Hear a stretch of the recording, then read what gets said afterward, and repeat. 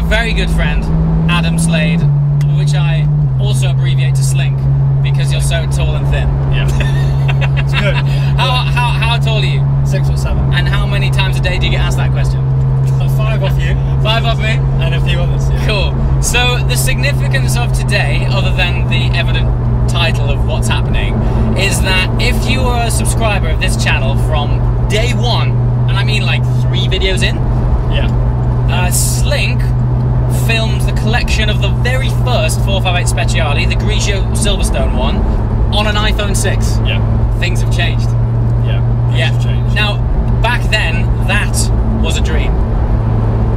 Today, I'm still not taking it on board. I'm on my way now to collect a TDF. I mean, those words. Did you ever think you'd say that? Honest to God, I'm getting physical goosebumps. I don't know, like I can't process it. Even though we're on our way now, I still can't process it. Up to this point, it has eluded me every step of the way. I never got an invite to buy one, because back when they launched them, I had nowhere near the history of ownership or credibility to own one, or the funds either.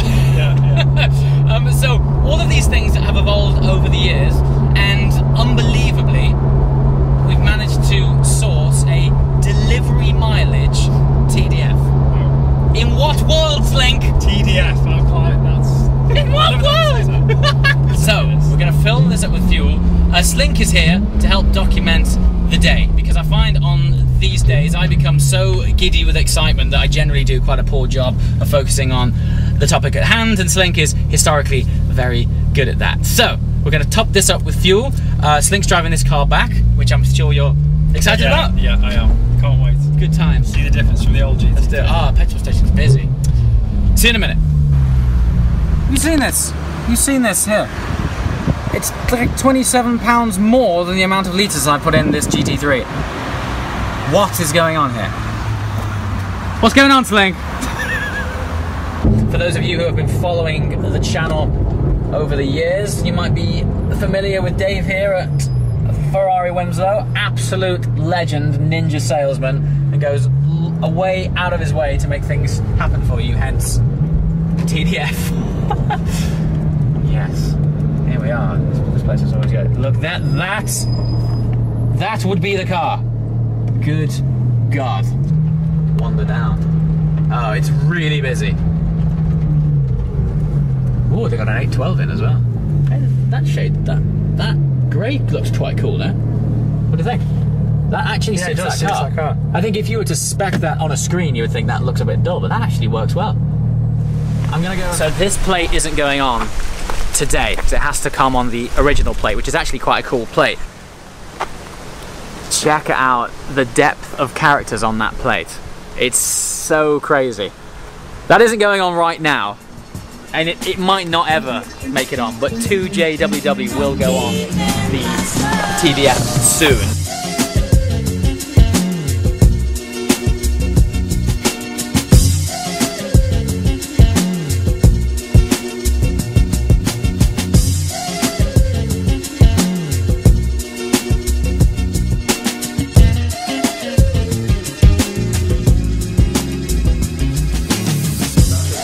You over. Okay.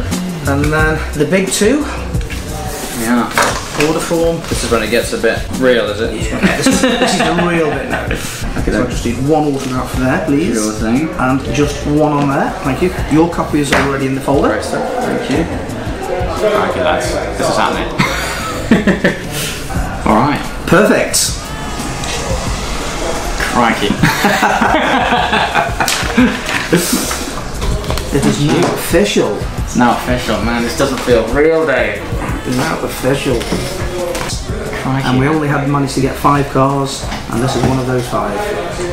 So it's a special car. Okay. Alright then. Alright. Are we ready? Check it out. So, you're saying it has a special fuel cap? It might just have a special fuel cap. Might just have a special fuel cap on it. Might just have.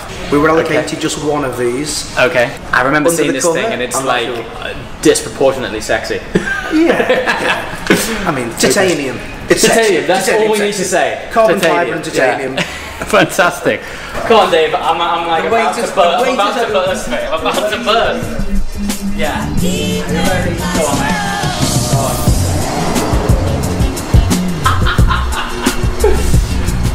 Utterly ridiculous. The sculpt, I'm not sure, for those of you guys who might have not seen one of these in person, it's one of the cars that I think photography never does the sculpture on these things justice. It's just ridiculous. It's so crazy. Well, thanks so much. It's a pleasure. Really. It is a crazy car. It is a crazy car. I could stare at it for hours. Every time I look at it, I always end up seeing something I haven't seen. Well, you know what, we're still the same now. Yeah. I think initially people's view is it's an F12 on steroids. Yeah. That does not do it justice. Right, so what you'll find with Ferrari, whenever they do a really special edition car, yeah, they tend to have that with the matte carbon fibre and Alcantara. Yeah. So that's the look that you've got here. It kind of reminds me of like a comfortable XX car. You know? Yeah. Because XX has all had matte carbon. That's right, yeah. I mean, just seeing this door insert makes me feel like I'm kind of stepping into a 599XX-ish. You know what I mean? You're probably not wrong. Yeah, probably not wrong. This is that way. And also the flooring, which you probably haven't noticed before, it's got the technical fabric. Yeah. So normally it's just heavy-duty, thick carpets. Yeah. But you feel across here now. Oh yeah, of course. Bizarrely, that's actually bulletproof and cut-proof, and it was developed in relation with NASA and also the Army. So it's crazy. It's crazy technology. This is what I'm talking about. The amount of details on this car that you don't appreciate until you... I mean, you can literally point at something and everything seems to have a story about it. I think every time I see the car, I see something different. No, I think it's just down to its lightweight and also resilient. Yeah. Like it still smells factory fresh. So it's 108 miles, is it? 108 miles. So it's essentially brand new, really. And when you think that we've serviced the car twice, so we PDI'd the car and had to road test it. Right. Service 1, we had to road test it. Service 2, we had to road test it. I think the original client used it twice. Wow. And that's it. Crikey. So 108 miles, you're probably going to do more than that today. I definitely am. 100%. But honestly, when you look at every single panel compared to the F12, which obviously you know them very well, every single panel is different. And even the things, you look at this and it looks fantastic, but when you get to the inside of it, you see that there are twin spoilers in there, just to direct the air differently. Wow, that's incredible. Everything that's on here, it isn't cosmetic. This function, it's there for a reason. I mean, matte carbon in the headlights, I'm all about that. Yeah. It's really nice. It's crazy. And that was an option. So it's just okay. Okay, so I've learned by now in the comment section, thanks to you guys, to show you as much detail as possible, and I'm sure there's some of you wondering how much of a difference is the titanium cap to the brushed aluminium cap. Well, it just so happens I have the original one here, so if we put them next to each other, it is quite subtle, but one was a much more primary silver, and this is obviously a brushed titanium, which has just taken that sort of massive contrast off it. The great thing about it is it ties it in really nicely with the titanium wheel bolts here, which I thought was always a little bit odd, maybe to have something so contrasting against something so lightweight and darker down there. So what they've got over here is like a carbon candy store of accessories that you can get for your car, and this is where they got me with this one.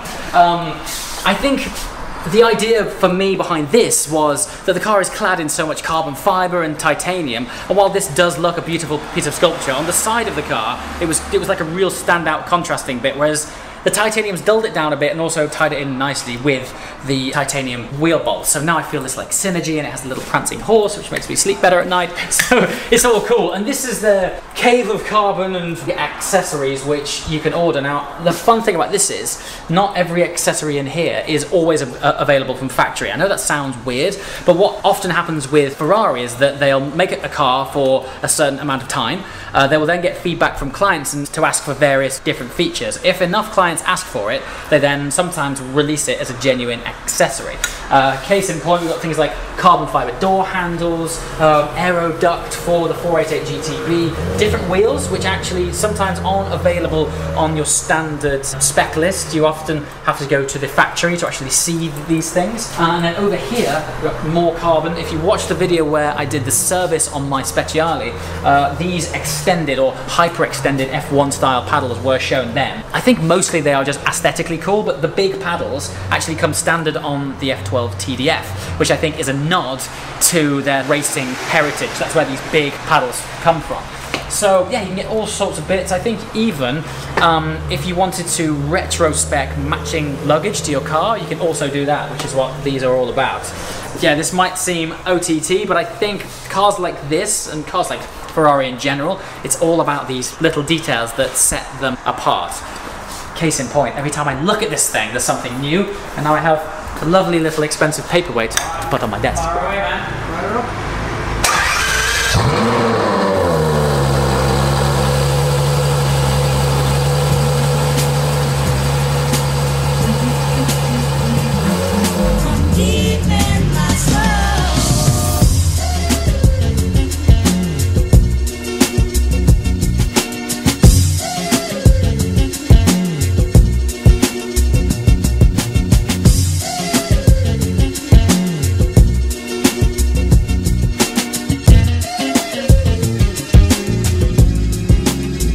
Bearing in mind, I've never even been in one of these.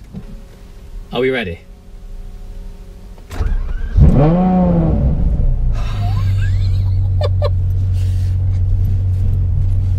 Yes, about that sound. The last time I heard something like that, it wasn't road legal. Into first, auto off, and we're rolling.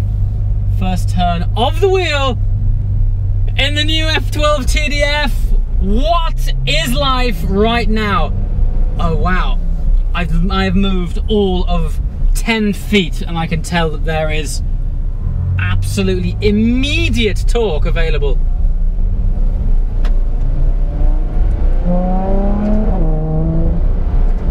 Listen, I swear to you, by the grace of Maranello, that was about 5% throttle. Did you hear those valves?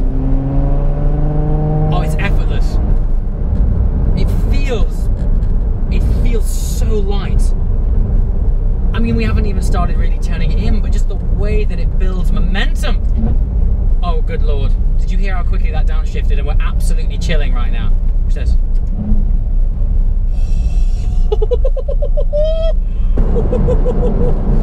So, obviously, it's an absolutely brand new, like factory fresh car, so I do want to respect it and run it in correctly.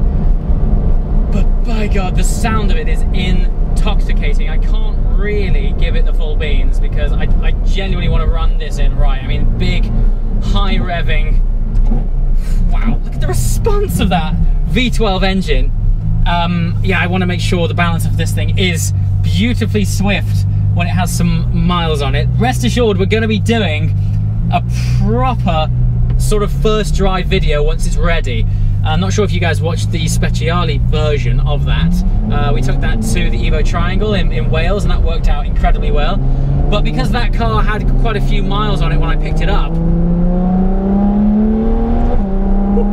I swear to you, we're 8% throttle, maybe 10. This thing doesn't need an exhaust, let's put it that way. I can't wait to rev this thing out. I'm going to produce a proper first drive video. There's some pretty big plans for that, but I cannot tell you why I'm on absolute Cloud9, dreamland, different planet feeling right now. I never thought this day would come. I'm driving out of the Ferrari dealership in a delivery mileage TDF. I don't think I need any more words than that, do I? That's where it's at. It's absolutely sensational. The sort of dexterity of it. You can actually tell, and I've barely spent any time with this, but you can tell. I'm trying to recall as best as I can what it was like driving the F12, which felt a sort of longer car that I used to describe it as steering it from the front because it was so long. When you turned, you were aware of this mass, this nose in front of you turning. With the virtual short wheelbase on this, the rear wheel steer, it seems to have eradicated that. It feels so agile. It feels like a rear mid-engine car, not a front mid-engine car. I don't know how they've done it, but it's magic. Absolutely magic. So I want to go into great detail about the ethos of this car and what it's all about, but I'm saving that description for the proper first drive. Today was very much taking you guys along for the journey of collecting the car. Thank you so much for watching. Those of you guys who have been long-term subscribers, thank you so much for being part of this journey so far. We're 2.5 years into the Mr. JWW YouTube channel. Never in a million years when I started this did I believe that we would be sharing craziness like this. And there is lots more to come. This is going to be no garage queen. We're going to use it. I'm going to tell you what it's like to live with as a long-termer. And as soon as this engine is bedded in, we're going to rev this thing out to 9,000 revs in some tunnels and show you what a proper, naturally aspirated, hyper GT Ferrari V12 is all about. As always, oh my god, have you heard how fast that drops down? The F12 sensation is coming back straight away. Do you remember when I used to say I find myself changing gears for no reason, just because I was playing it like an instrument? Watch how quickly this downshifts.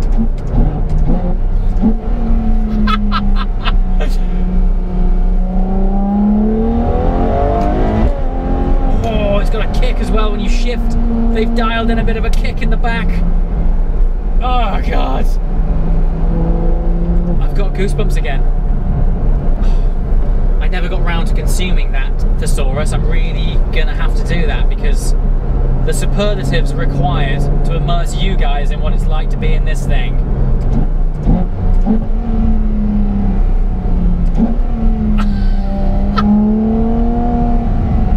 Oh, and I can tell there's gonna be some subtle barbles and pops and bangs on the overrun. It feels very light. Now, Ferrari typically shave around about 90 to 100 kilograms off their special edition lightweight cars. With the TDF, they've shaved 110. I mean, they've really gone to town on that, and most of that is through carbon fiber and ultra lightweight seats.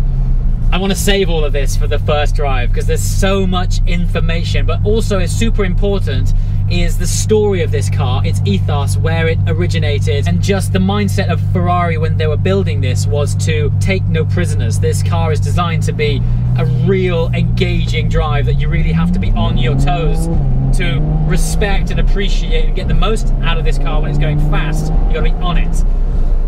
So I shall spend some time getting used to its characteristics, and then we'll bring out the big guns, the drones, the fantastic scenery, and make a phenomenal first drive video, which this car deserves. As always, please leave comments below. I love to hear your feedback and questions. It's an understatement to say it's an understatement to say that we don't get the opportunity to live with these cars every day, but to have the opportunity to share it with you and to be able to react directly with your questions and feedback. What a world we live in. I can't wait to share this. So until then, thanks so much for watching, and I shall save this glorious V12 until next time.